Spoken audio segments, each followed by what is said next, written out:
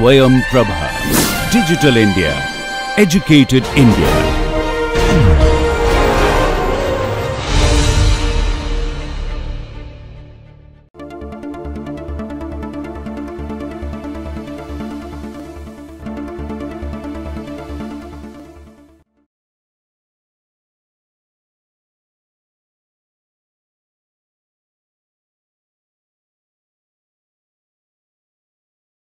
We have already seen that regular expressions represent the class of regular languages, and the regular grammars as language generating devices are intended to generate regular languages. Now, we will see an important concept or tool, finite automata. Finite automata are important tools to understand the regular languages better. We will introduce the notion of finite automata and show that they model the class of regular languages. In fact, we observe that finite automata, regular grammars and regular expressions all are equivalent. And finite automata can be used to model many different physical systems. For example, digital systems can be modeled, or any software engineering problem can be modeled using finite automata. Just consider the regular language, the set of all strings over a b having odd numbers of edges. Already we have seen that the grammar for this language is e goes to b e, small b e, or e goes to a o goes to small b o, and or o goes to small a e, or o goes to epsilon. This grammar we have seen that can generate the given regular language. We have also already given a diagram representation of the same grammar, which contains three nodes e labeled as e, o and dollar, and there are some transitions defined according to the rule of the grammar. Now, consider this diagram representation of the grammar, and let us traverse the diagram via a sequence of A's and B's starting at the node E. If we do that, we see that at a given point of time, if we are at the node E, then so far we have encountered even number of edges. Similarly, if we are at the node O, then so far we have traversed through odd numbers of edges via the transition from E to O labeled A.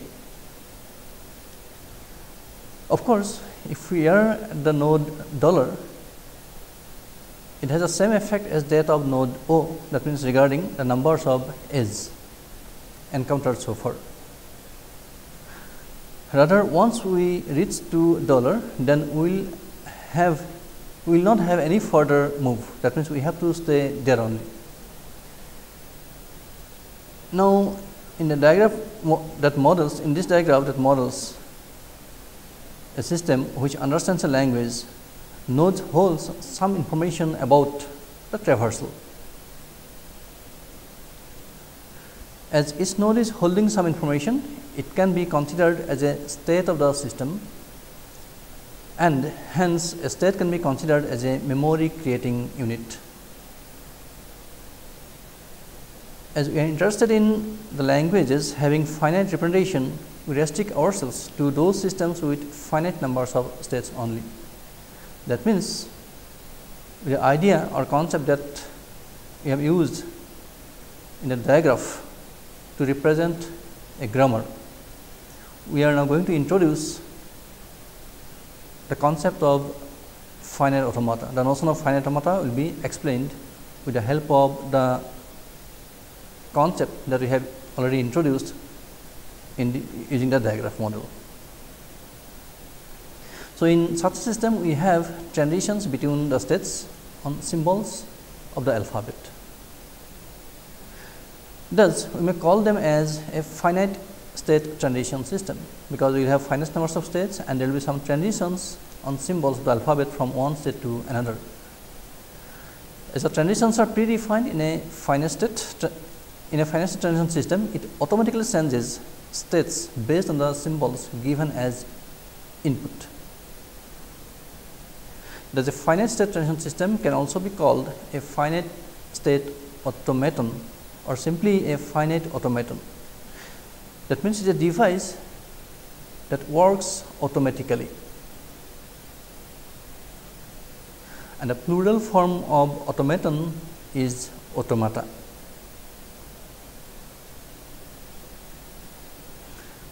We will have a look at a special kind of finite automata, which is deterministic finite automata, or simply a DFA. DFA is a type of finite automaton in which the transitions are deterministic, in the sense that there will be exactly one transition from a state out of an input symbol.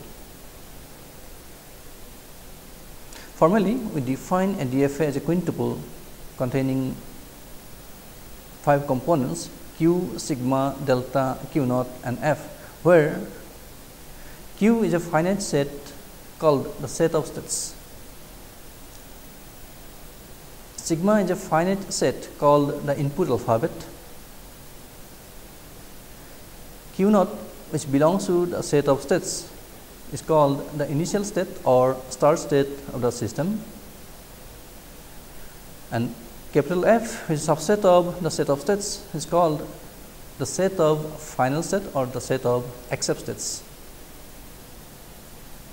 And delta is a transition function which is defined from q cross sigma to q. This is called the transition function or the next state function. Now, note that for every state and an input symbol, the transition function delta assigns a unique next state. So, in that sense, this automaton is deterministic. Just consider an example. Say the set of states q is contains the elements p, q, r. The input alphabet contains only 2 elements symbols, say a, b. The set of states is simply contains one state. The set of final states contains only one state from q, that is the state r, and delta, the transition function, is defined or expressed by the following transition table. So, delta on p, when the DFA is in state p and input symbol is a, it will transit to state q. If it is in state p and input symbol is b, then it will transit to state p. Similarly, on state q, on input symbol a, it will transit to r, and so on. That is how we define the transition function. Clearly, this is a DFA because we have defined all these elements q, sigma, delta, p and f. We normally use the small letters p, q, r with or without subscript to denote states of a DFA. Now, instead of explicitly giving all the components of the quintuple of a DFA, for example, the set of states q, input alphabet sigma, transition table delta, set of final states f and so on, we may simply point out the initial state and the final states of the DFA in the table of transition function, which is called a transition table. For instance, we may use an arrow to point the initial state and we encircle all the final states. Thus, we can have an alternative representation of a DFA, as all the components of the DFA now can be interpreted from this representation. For example, the DFA that we have just given can be denoted by the following transition table. So, in this case, P is the start state. So, we have written the same transition table. So, So, P is pointed by an arrow, meaning that P is a star state, and the state R is encircled, indicating that R is the final state or only final state. So, in this case, all the elements of the quintuple can be found or can be determined from this transition table, because the state of states contains only 3 states P, Q and R. Input alphabet contains 2 symbols A and B. Then the transition table is defined like this. The start state is P and the set of final states contains only one state, that is R. So, therefore, we need not give separately or explicitly all the elements of the quintuple. Instead, we can describe the DFA by using this kind of transition table. So, this is another representation for giving a DFA. Normally, we associate some graphical representation to understand abstract components better. So, in this context also, we have a diagraph representation for a DFA, say containing these 5 tuples, which is called a state transition diagram or simply a transition diagram. So, to give the diagraph representation, every state in Q will be represented by a node. If delta P A equal to Q as defined by transition table, then there is an arc from the node P to the node Q labeled on A. If there are multiple arcs from labeled A1, A2 up to AK minus 1 and AK, one state to another state, then we simply put only one arc labeled A1, A2 up to AK from one state to the other state. And there is an arrow with no source to the initial state Q naught, and all the final states are indicated by double circle. For example, consider a transition diagram for the DFA that we have already given by the transition table,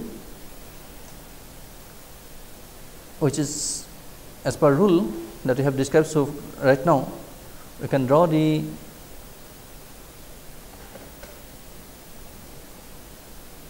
transition diagram as below. So, the table is given by this delta on A and B. We have 3 states P, Q and R. P is the start state, R is the final state. P on A goes to QP, this goes to RP, and this is RR. Now, according to the rule that we have defined for constructing transition diagram for a given DFA, we create nodes for the states. So, this is the start state. We indicate it by a circle from an arrow from nowhere to this state. We create a state for node for other states P, Q, and since R is a final state, we indicate by double circle. And as per the transition from P on A goes to Q is indicated by giving an arrow label A from P to Q. Similarly, P on B goes to P is indicated by giving a self loop to P on symbol B. Then Q on A goes to R, an arrow labeled A goes to R. Q on B goes to P.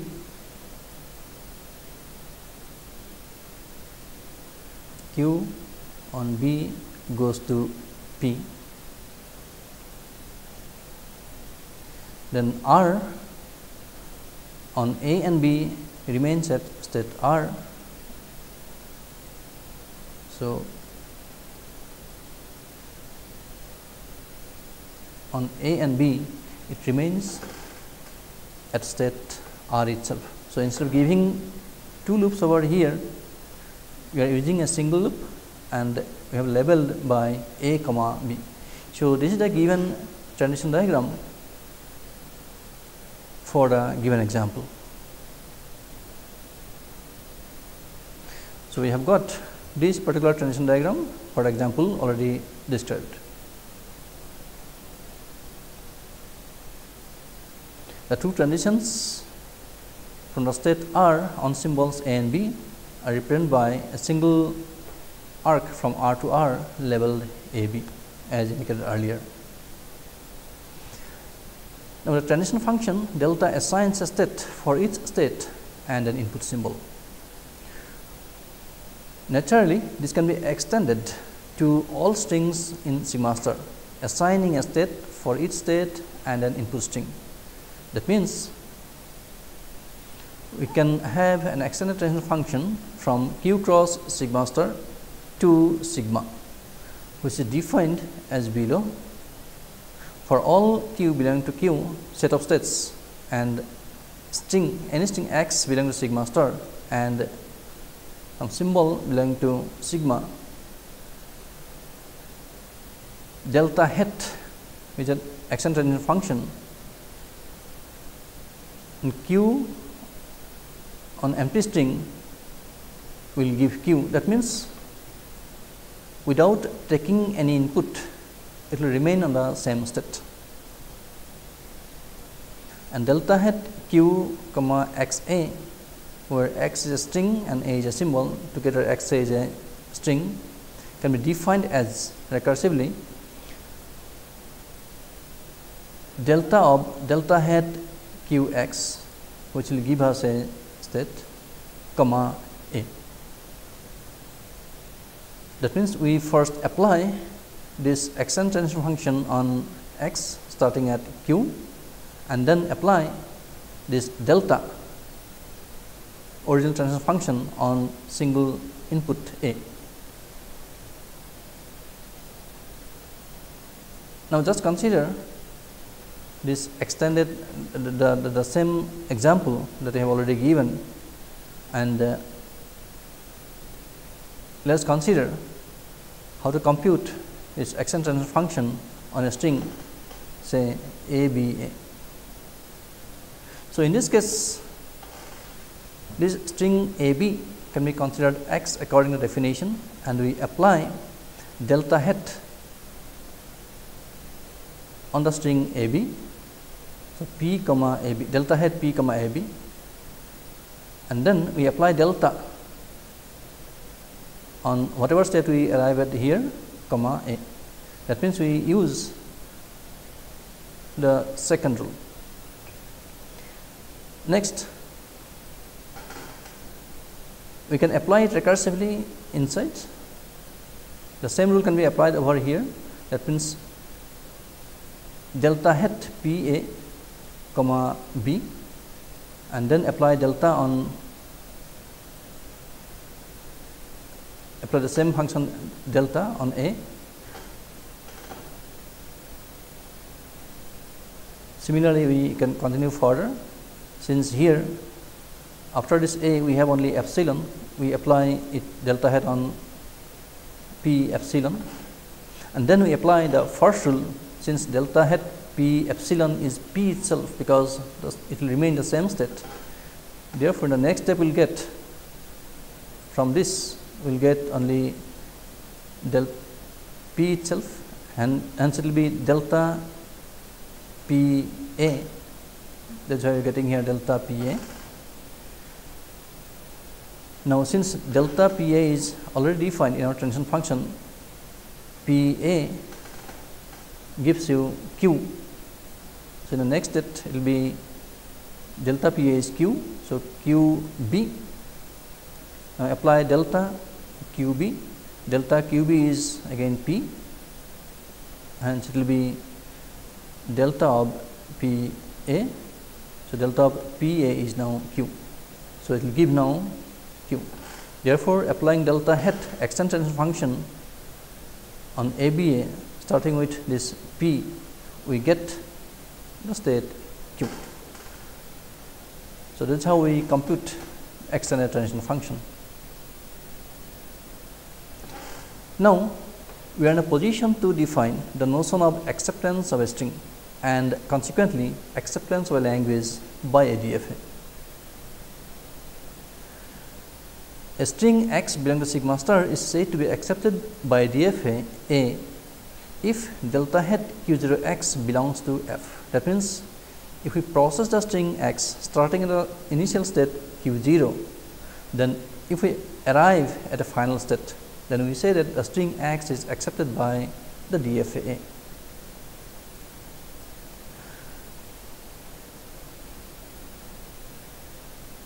Now, the set of all such strings accepted by the DFA A is said to be the language accepted by A, and it is denoted by L of A. That means, L of A is a set of all strings x belonging to sigma star such that delta hat q0 x belongs to f. Now, consider the DFA, which contains these 5 states with the following the transitions as given in the figure.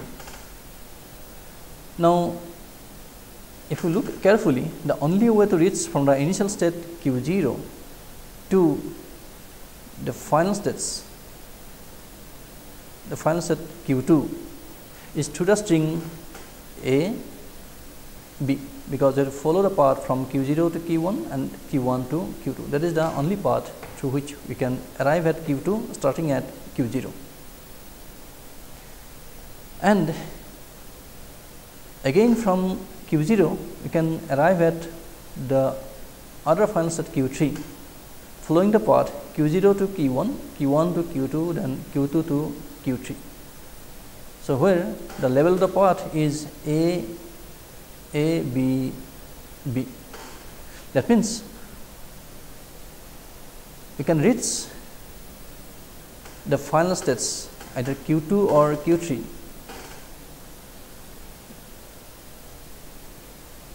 by following the strings, following the paths with labels as strings, so AB and ABB. That means, the language accepted by the DFA is only 2 strings AB and ABB. No other strings will be accepted by the DFA.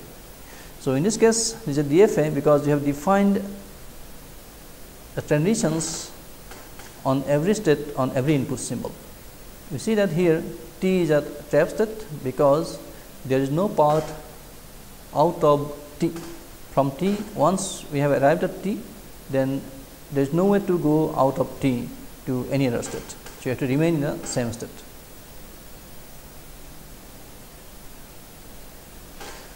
Consider the example that we have already described. So, let us see for the language of this DFA.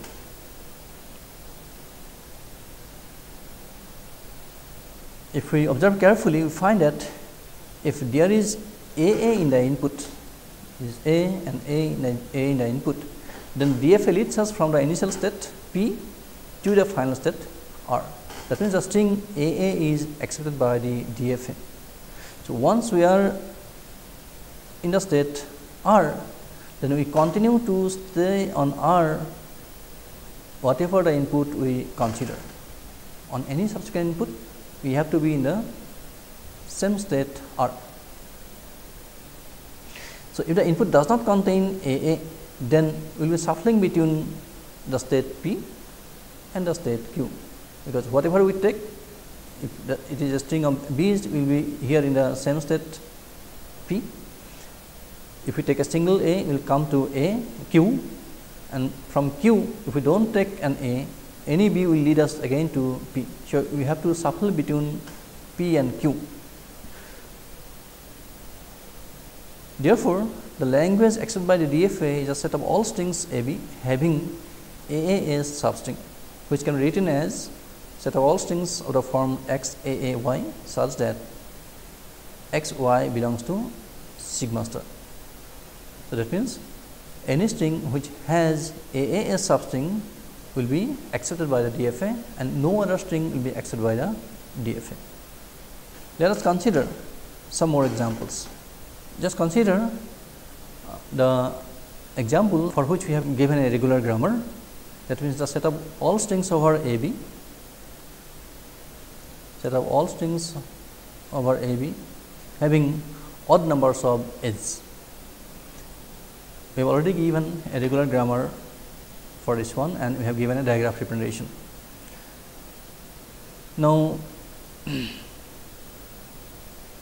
since it contains the set of all strings over AB containing odd numbers of edges, we need to remember the numbers of edges encountered so far, and the states has to remember that information. Note that if this is a start state, say Q,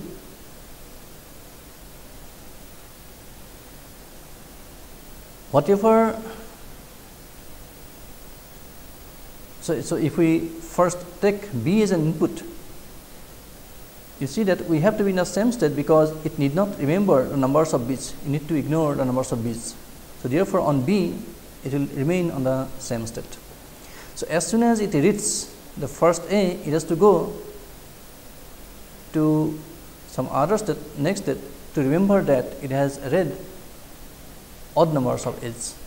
So, on A it will enter another state. So, call it as Q odd and call this state as Q even, because the first state will in fact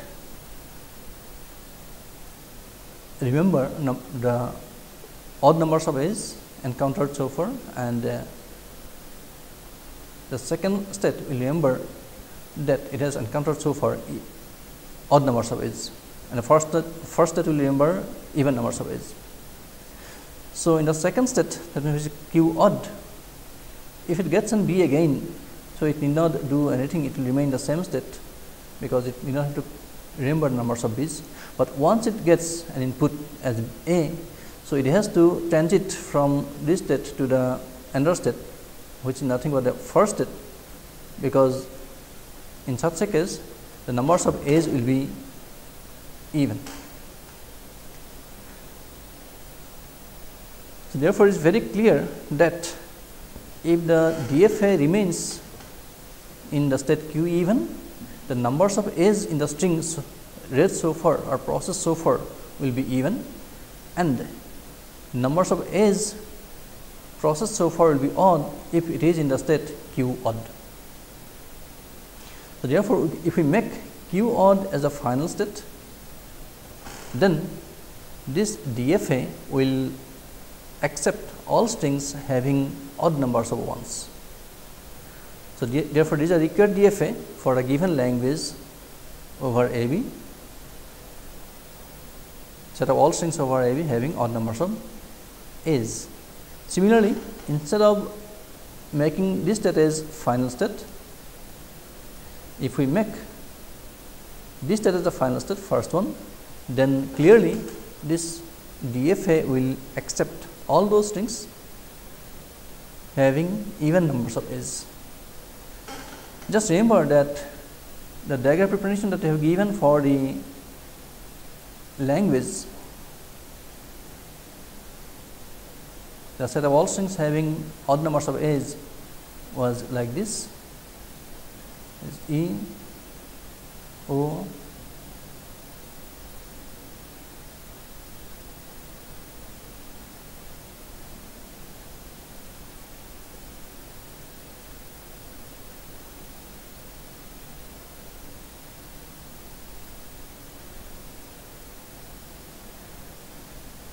so this was the diagram representation for the given language, which we constructed from the given regular language.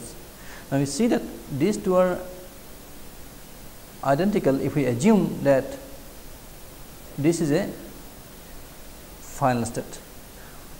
So, in this case, of course, they differ by this state and this transition epsilon, and we do not allow normally in DFA this kind of transition on input epsilon, but later on we will see that if we allow this kind of transition, we get some other class of finite automata, which will be discussed later.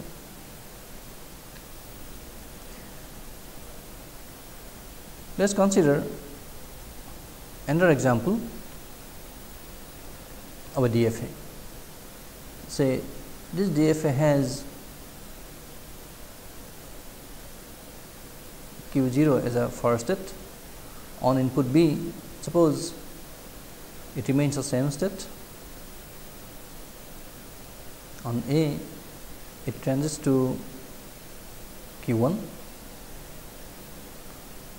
Then on A, it remains in the same state. On B, it goes to state Q2, and say Q2 is a final state. On B, it remains the same state, and on A, Q2 goes to state Q3, which is again suppose a final state. So, on Q3, on A, it remains in Q3 itself, and on B, it goes to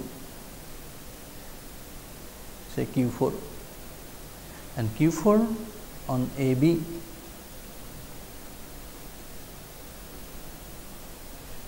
it remains in a same state. Now, let us see the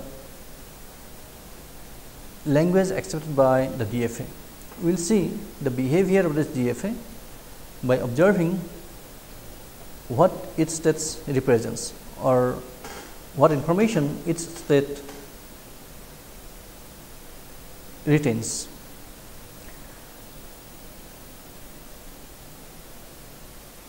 It is clear that if the input contains only B's, then the DFA remains in the initial state Q0. On B, Q0 on B will remain in the same state. On the other hand, if the input has an A, then the DFA goes to state Q1.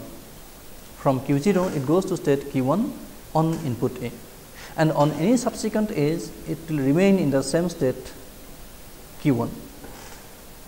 Thus, the role of state Q1 is to remember that, or understand that the input has at least one A. So, that is what information will be remembered by the state Q1. Further, the DFA goes from state Q1 to Q2 via B. So, on input B, the DFA will go from Q1 to Q2 and remains in the state Q2 on any further input, which is B. Thus, Q2 recognizes that the input has an occurrence of A, B, because once it arrives at Q2, the input must have an occurrence of A, B, and since on any input any further B will remain in the same state Q2. Now, here Q2, you observe that Q2 is a final state, therefore, the DFA accepts all those things which have one occurrence of A B. If it has one occurrence of A B in the string, then that string will be accepted by this DFA. Subsequently, we see that if we have a number of A's, Q2 on A, it will go to Q3, and Q3 on any further A's will remain in the same state Q3 itself, and Q3 is also a final state. So, all such strings will be accepted if it has one A B subsequently terminated by any numbers of b's or any numbers of a's. But from Q3, if it takes input b, then it will arrive at state Q4. Here Q4 is a trap state, because from Q4 on any input it will remain in the state Q4 itself, and Q4 is not a final state or actual state. So, therefore, we see that the language of this DFA is nothing but the set of all strings x belonging to A B such that the number of is such that the substring A B occurs exactly once. So, this is what the language accepted by the given DFA. So, here the roles of the states are very clear in recognizing language. Consider another example. Suppose the language, a set of all strings over A B.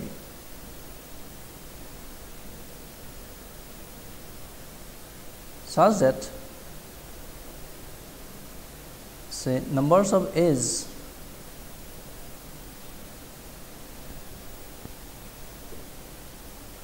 in the string A is divisible by, say, 3. Let us construct a DFA to accept this language.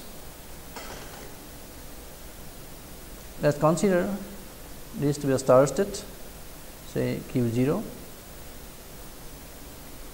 Now, this automaton need not remember how many B's it has read so far.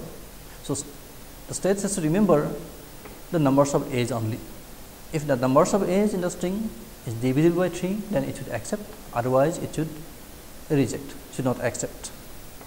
So, Q3 on B, it will remain in the same state. It simply ignores the numbers of B's in the input. So, once it gets an input as input A as an input, then it will go to another state, say it is Q1. That means, in Q1 it is clear that in state, whenever it arrives at state Q1, the numbers of A's read so far is at least one A it has read.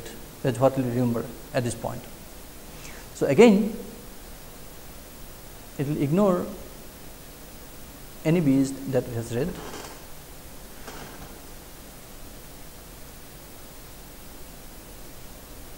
Again on input A, it will arrive at state, say, Q2. In state Q2, it is clear that it has read 2 A's so far. So, again it will ignore any B's it has read, that means, and it will remain the same state Q2. On Q2, if it gets an A as an input, so it should go to Q0, because at that point it has read 3 A's. So, any numbers of B's, but it has got so far 3 A's. So, therefore, if we make Q0 as the final state, you see that, so numbers of A's read so far will be divisible by 3, because we can take the same path again from Q0 Q1. That means, if we from Q0 again, after taking it once, if it goes from Q0 to Q1, there will be 4 A's. From Q2 to Q1 to Q2, when it goes on input A, it has got 5 A's. From Q2 to Q0 again, it has got 6 A's. So, as soon as it is in state Q0, the numbers of A's read so far will be multiple of 3. Similarly, the same automaton can be modified to accept the set of all strings over A, B,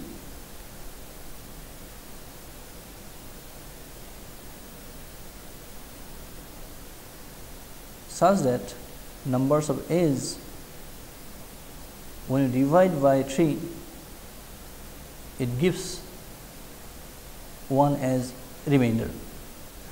So, to accept this language, simply what you need to do, instead of this as final state, we need to make Q1 as a final state.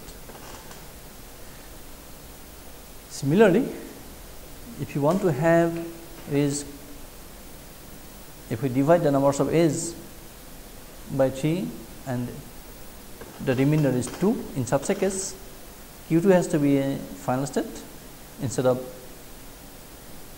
Q0 or Q2.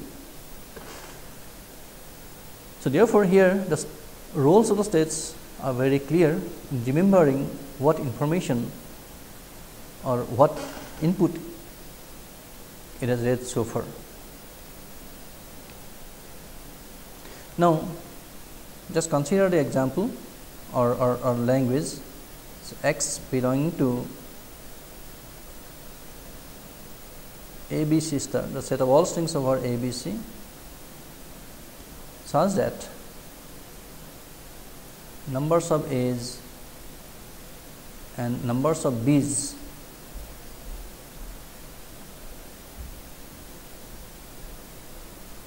is divisible by 3. Just considering the concept that we have described in the previous example, we can easily construct a DFA for this language. Similarly, you can have many other variations, set of all strings over ABC, such that numbers of X and numbers of B's in the string,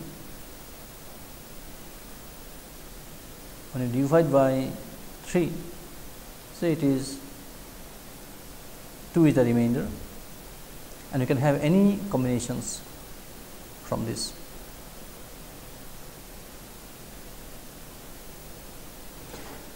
Now,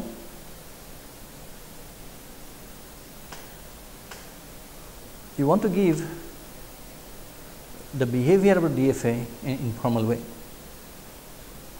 but prior to that, we will first see, since we have described, we have said that a DFA is a computing device, we will introduce the notion of computation. We first depict the behavior of a DFA by using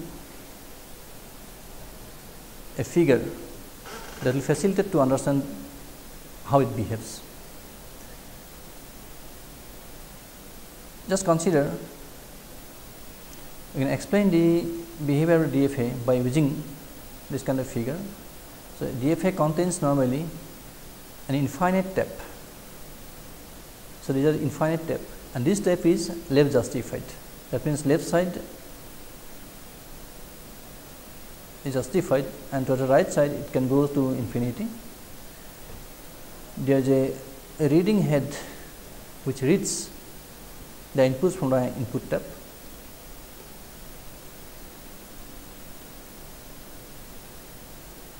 The reading head,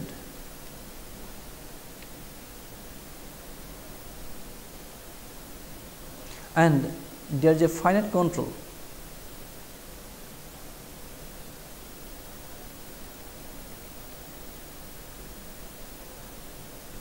The input tap is normally divided into some cells.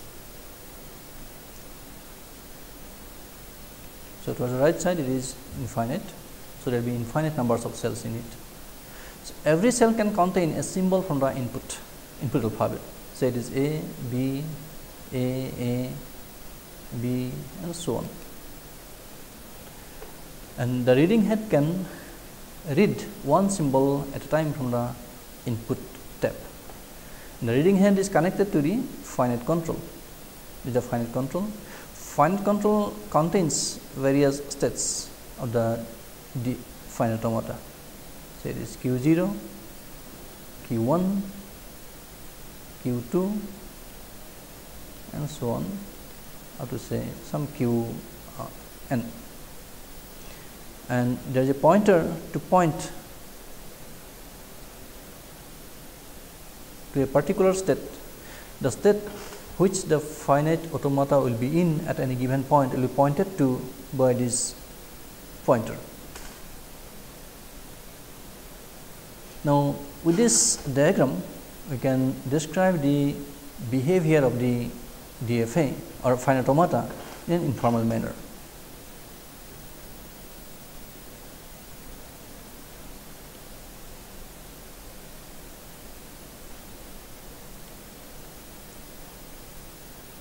So, as shown in the figure, there are mainly three components, namely input tab, reading head and finite control.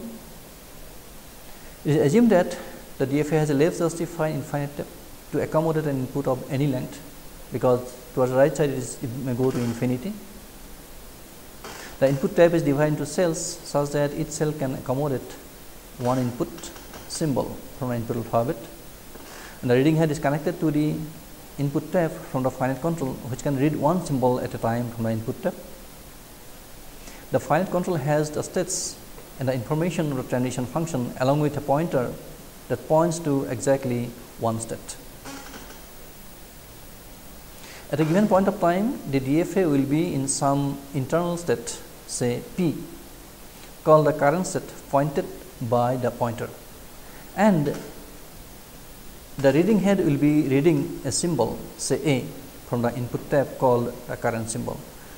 That means, at any instant of time, it is reading a symbol A from the input tab, and it is a particular state. Suppose it is P, it is in state P pointed to by the pointer. P is the current state and A is the input, it is reading from the input tab. Now, there is transition defined by this DFA, which is defined as delta, say P A. So, based on the transition, this automaton or this DFA will transit automatically. Suppose delta P A equal to Q, then it will automatically go to the state Q, and the pointer will now point to that particular state Q to which it has transit to, and the reading head will move one cell towards the right to read the next cell on the input tab. So, that is how the DFA will behave. So, if delta P A equal to Q, then at the next point of time the DFA will sense its internal state from P to Q, and the pointer will point to Q, and the reading head will move one cell to the right.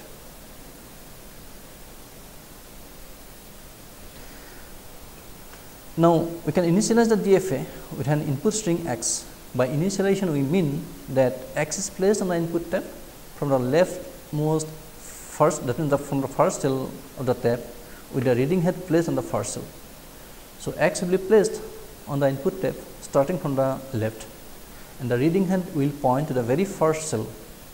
That means, it will be reading the first input, and the pointer in the finite control will point to the initial state or the start state, and that is the current state of the DFA.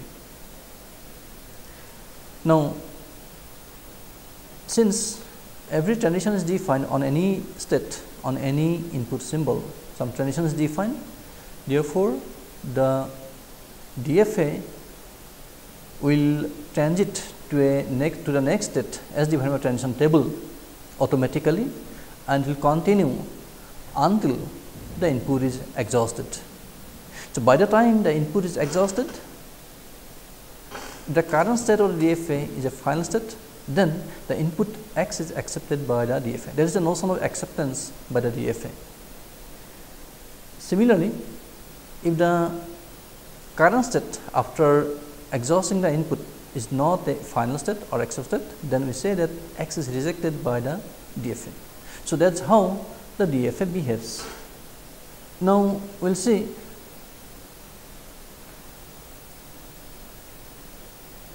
how we can compute by using a DFA. To see the computation, we first described configurations, the notion of configuration of a DFA. A configuration or an instance description of a DFA gives the information about the current state and the person yet to be read. Formally, a configuration is an element of Q cross sigma star. Now, for a given input string x, the initial configuration will always be Q0 x, because the initial state is Q0 and the person yet to be read is x, the whole input string, and the final state will be, the final configuration of the DFA will be of the form P epsilon. That means the input string is exhausted, this x is exhausted, that is why we have got epsilon, and we have arrived at some state P. So, this is the initial configuration and this is the final configuration. The notion of computation in a DFA can be described through configurations.